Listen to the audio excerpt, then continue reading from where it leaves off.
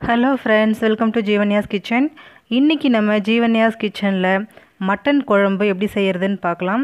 ஒவ்வொருத்தரும் ஒவ்வொரு மாதிரி செய்வாங்க. நான் எப்படி செய்கிறேன் அப்படிங்கிறத சொல்ல போகிறேன். ஃபஸ்ட்டு நம்ம மசாலா ரெடி பண்ணிக்கலாம். அதுக்கு ஸ்டவ்வில் கடாய் வச்சு எண்ணெய் ஊற்றிக்கோங்க. ஒரு 2 ஸ்பூன் மல்லி, 1 ஸ்பூன் சோம்பு, 1 ஸ்பூன் ஜீரகம், 1 ஸ்பூன் மிளகு, ஒரு 4 காஞ்ச மிளகாய் சேர்த்துக்கிறேன். இந்த மிளகாய் ரொம்ப காரமாக இருக்கும், அதனால் நான் 4 சேர்த்துக்கிறேன். நீங்கள் உங்கள் வசதிக்கு ஏற்ற மாதிரி சேர்த்துக்கோங்க. சேர்த்து இதை நல்லா வறுத்துக்கலாம். பாருங்கள், நல்லா வறுபட்டுருச்சு. இப்போ இதை ஒரு மிக்ஸி ஜாருக்கு மாற்றிக்கலாம். கூட நான் ஒரு 6 முந்திரி பருப்பு சேர்த்துக்கிறேன். இப்போ இதை அரைச்சி நல்லா பேஸ்ட்டாக எடுத்துக்கலாம். பாருங்கள், மசாலா ரெடி ஆகிடுச்சு. இப்போது ஸ்டவ்வில் குக்கர் வச்சு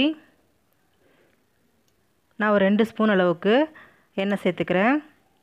எண்ணெய் சூடானதும் ஒரு பட்டை, 2 கிராம்பு, 1 ஸ்பூன் அளவுக்கு சோம்பு சேர்த்துக்கலாம். சேர்த்து பொரிய விடுவோம். பொரிஞ்சதும் நான் ஒரு பெரிய வெங்காயத்தை பேஸ்ட்டாக அரைச்சி வச்சுருக்கேன், அதை இது கூட சேர்த்துக்கிறேன். சேர்த்து வெங்காயம் நல்லா பொன் நிறம் ஆகணும், அந்த அளவுக்கு நல்லா வதக்கி விட்டுக்கோங்க. பாருங்கள், வெங்காயம் நல்லா கலர் மாறி வந்துருச்சு. இப்போது நான் ஒரு 2 தக்காளியை அரைச்சி வச்சுருக்கேன், அதையும் இது கூட சேர்த்துக்கிறேன். தக்காளி இருக்க தண்ணியெல்லாம் வற்றி நமக்கு நல்லா வதங்கி வரணும். பாருங்கள், நல்லா வதங்கிருச்சு. இப்போது இது கூட ஒரு 2 ஸ்பூன் அளவுக்கு இஞ்சி பூண்டு பேஸ்ட்டு சேர்த்துக்கலாம். இஞ்சி பூண்டோட வாசனை போகிற வரைக்கும் நல்லா வதக்கிக்கோங்க. நல்லா வதங்கினதுக்கப்புறமா நம்ம எடுத்து வச்சுருக்க மட்டன் பீசஸை இது கூட சேர்த்துக்கலாம். சேர்த்து அந்த மசாலா மட்டனோட நல்லா மிக்ஸ் ஆகிற அளவுக்கு கலந்து விட்டுக்கோங்க.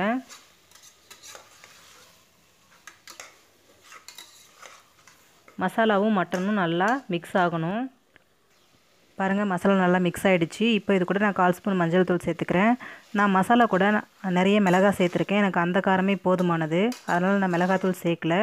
உங்களுக்கு வேணும்னா உங்கள் காரத்துக்கு தகுந்தாப்பில் மிளகாத்தூள் சேர்த்துக்கோங்க. இப்போ இது கூட நம்ம அரைச்சி வச்சுருக்க மசாலாவை சேர்த்துக்கலாம். தேவையான அளவு உப்பு சேர்த்துக்கோங்க. சேர்த்து மசாலாவோட பச்சை வாசனை போகணும், அந்தளவுக்கு நல்லா வதக்கி விட்டுக்கோங்க.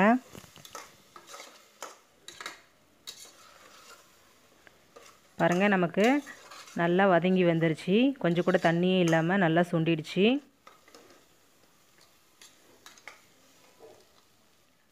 இப்போது இது கூட நான் ஒரு 2 கிளாஸ் அளவுக்கு தண்ணி சேர்த்துக்கிறேன்.